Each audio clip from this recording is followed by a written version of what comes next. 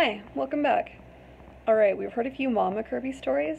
Today we're going to tell a Papa Kirby story. Alright, for a little preface, my family's all very intelligent. Mama Kirby's absolutely crazy, yes, but intelligent. And I have no brothers, okay? A whole bunch of sisters, no brothers. Papa Kirby's a saint.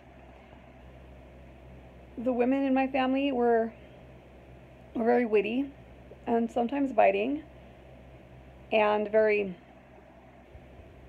we're intelligent with words. And Papa Kirby is very intelligent with numbers, as well he should be, because he's an accountant. And he's sort of the king of dad jokes, oh jeez.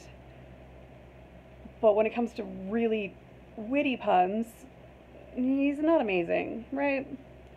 Well, one day, he and Andrea got into a comeback war of sorts, and of course he was losing, because the women in my family are bitingly witty, so you don't really want to get into a battle of wits with us. Like, we're well armed.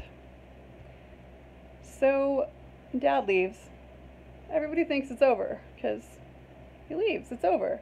He comes back 10 minutes later, which means he's been thinking about this comeback for 10 minutes, and says to her, "You're so poor, your reality check bounced."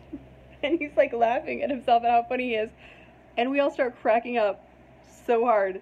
And poor Dad, okay, I love him to pieces, I absolutely do. Poor Dad thinks we're laughing at what he said. No, we're laughing at the fact that it took him 10 minutes to come up with it. Oh, Dad, you're the best.